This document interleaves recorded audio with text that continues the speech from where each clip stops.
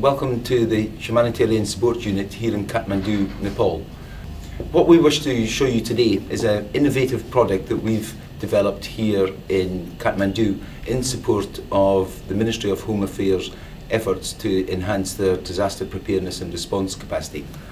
And here it is.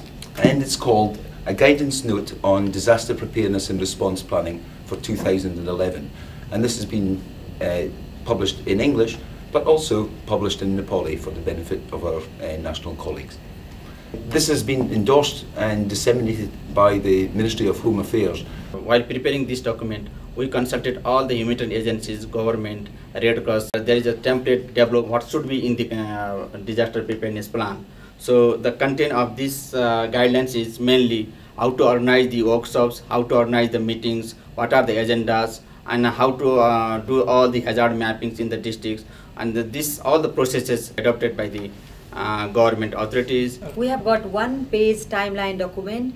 I hope you have got the copy of this in front of you. In this document, what we would like to show how OCHA in Nepal supported the government of Nepal to do the disaster preparedness planning workshop across the country. This year in 2011, following the preparation of this guidance note that has been just shown to you, we have been able to support the whole 75 districts to prepare the disaster preparedness and response plan in Nepal. The government has taken initiatives in the recent years to develop response plan at local level as well.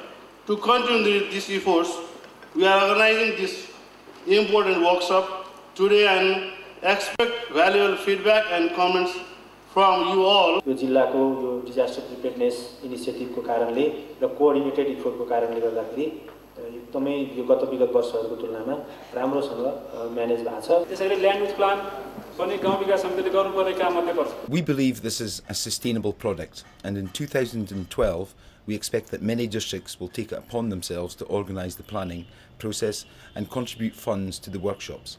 This is a small but significant step as disaster preparedness gradually becomes institutionalised in Nepal, which is undoubtedly welcome for those Nepalis afflicted by recurrent natural disasters every year. We very much hope you've enjoyed this brief introduction to the guidance package, and we hope it may be of some use to our colleagues in the field and elsewhere.